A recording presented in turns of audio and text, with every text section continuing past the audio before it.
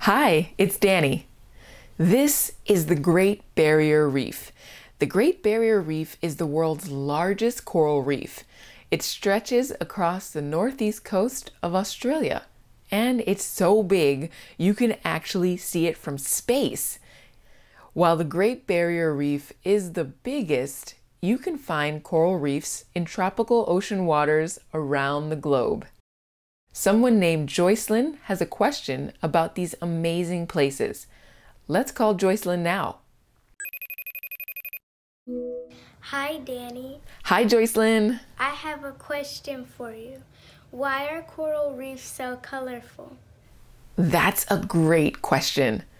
Coral reefs are super colorful. I see clear blue water, a yellow fish over there. How many other colors can you spot in this part of the reef? What are those colors coming from?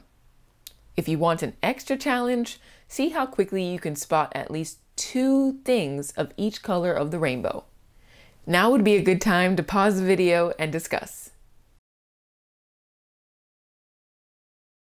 Okay, are you ready?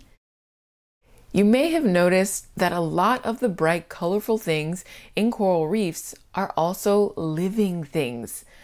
Coral reefs provide a home where tons of sea creatures and plants can thrive. Thousands of different kinds of plants and animals can live on a single reef, from parrotfish to seagrass to tiny plankton. In fact, some scientists think reefs may be home to more different kinds of life than anywhere else on the planet. You can think of a coral reef like a lively underwater city of sea creatures. There's even colorful fish traffic. But maybe you're wondering, what even are corals anyway? Well, see these? They look like big, colorful rock formations. But take a closer look. Check it out. There's something alive in there. These are corals. They might not look like it, but corals are actually animals. Animals related to jellyfish. Like jellies, they have soft bodies, and many have stinging tentacles that help them catch food in the water. Corals usually live attached to rocks on the seafloor. As they grow, some types of corals create hard skeletons under their bodies. As the corals add more to their skeletons over time, the skeletons form bigger and more elaborate shapes, like this. And this.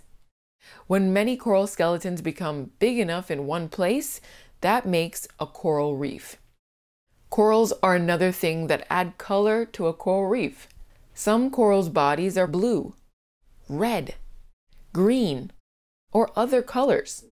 But what if I told you that some of these corals aren't colorful on their own?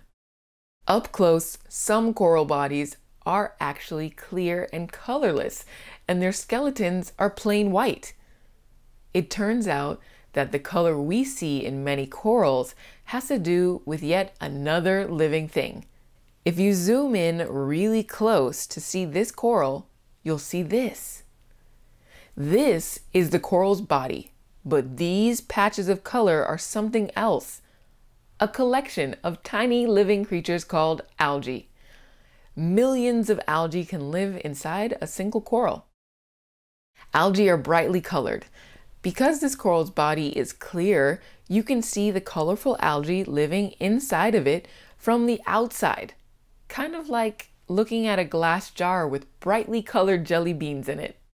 As they live, these algae naturally produce a special kind of sugar, which corals use as food.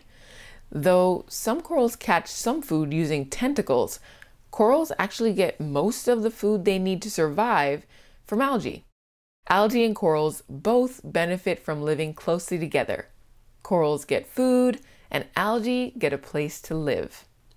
So from tiny algae to huge fish, the many colors in a coral reef are signs that the reef is bursting with life, a healthy undersea city. But hang on, here's a coral reef that doesn't look like a thriving city at all. Actually, it looks kind of like a ghost town. Hardly a fish or a crab in sight. And even weirder, the coral's color is gone. The partnership between algae and corals, which makes corals colorful, only works if the coral is healthy. When a coral is unhealthy, it pushes the algae out of its body, like this.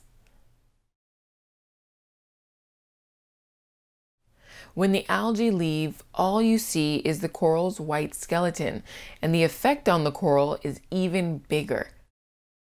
Without their partnership with algae, corals can't get enough food to survive. And when corals die, eventually the other creatures that depend on coral reefs won't be able to find what they need to survive there either. So keeping corals healthy is really important to so many creatures. But what can make corals unhealthy enough to remove the algae from their bodies? You might think it would take something dramatic, like a hurricane, to hurt something as solid and sturdy as a coral reef. But even changes that seem small can have a big impact on coral reefs too. If the water around a coral reef gets just a little warmer, that can make these corals unhealthy enough to push out the algae inside of them. And these days, warmer waters happen more and more often. Many things humans do, like using lots of gasoline for cars and airplanes, making too much trash, or cutting down too many trees, can create harmful chemicals in the air called pollution. Over time, pollution can cause many different changes to our planet, including making ocean waters warm enough to hurt corals. But there is hope.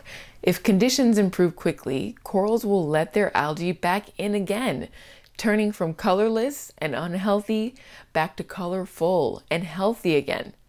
And even coral reefs that have been destroyed can slowly regrow, if they can stay healthy long enough to build back up again. And we can help.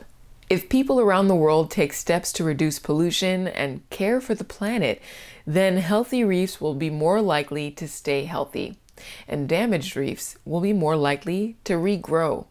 And check this out. These scientists are working on something called a coral nursery. They're protecting and caring for young corals, then introducing them into the wild in places where reefs have been damaged. This helps the reefs regrow. So, in summary, the color in coral reefs comes from the many interconnected, colorful creatures who call those reefs home. Coral reefs are in danger of disappearing because of human impact on their ocean home. But if people learn to care for our planet, we can help these colorful underwater cities stick around for a long time. That's all for this week's question. Thanks, Joycelyn, for asking it. Now, we will be back with a new episode in a couple of weeks, but in the meantime, here's some older questions from the question jar. You can vote on which one you think we should send out next week. You can choose from: how are magnets made? Why do we have eyebrows? Or why do snakes shed their skin? So submit your vote when the video is over. We want to hear from all of you watching. There are mysteries all around us. Stay curious and see you next week.